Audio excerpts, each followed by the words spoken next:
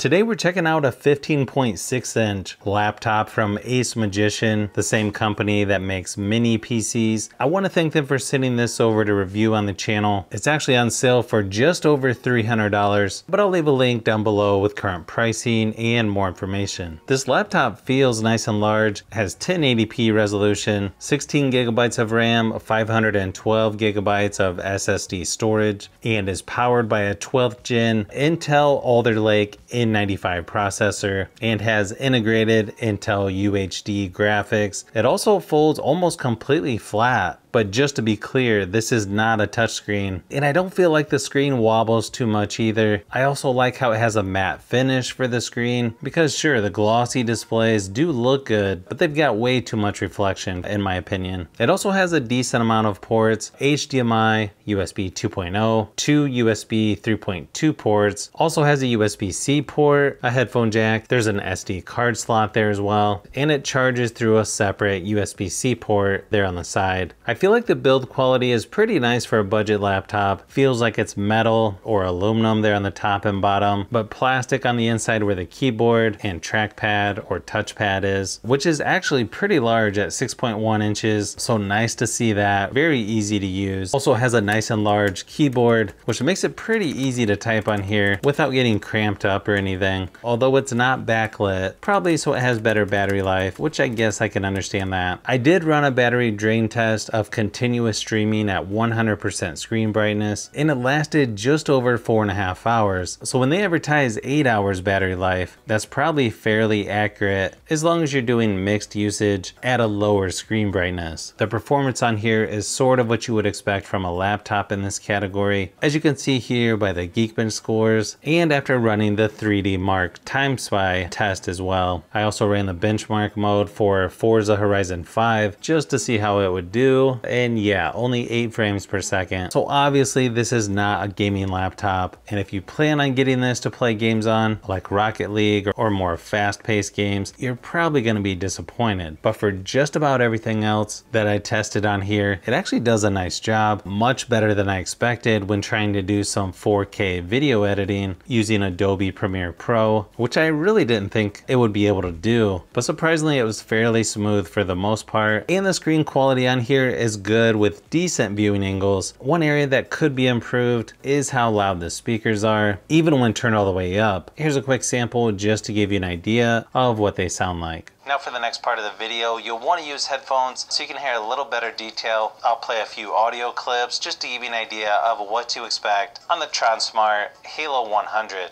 Hurts to watch your blue eyes fade to gray as you fade away.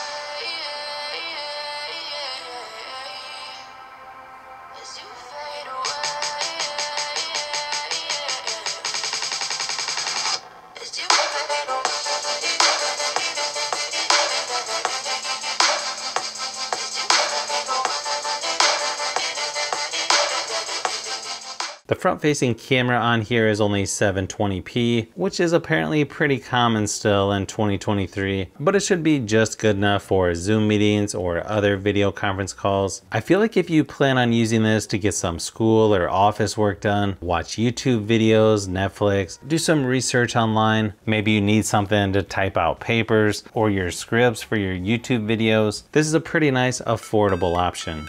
So if you've made it this far into the video, you may want to say thanks by subscribing, and don't forget to give a thumbs up if this video was helpful. This is Brian from Fishbee Productions. Thanks for watching, and I'll see you on the next one.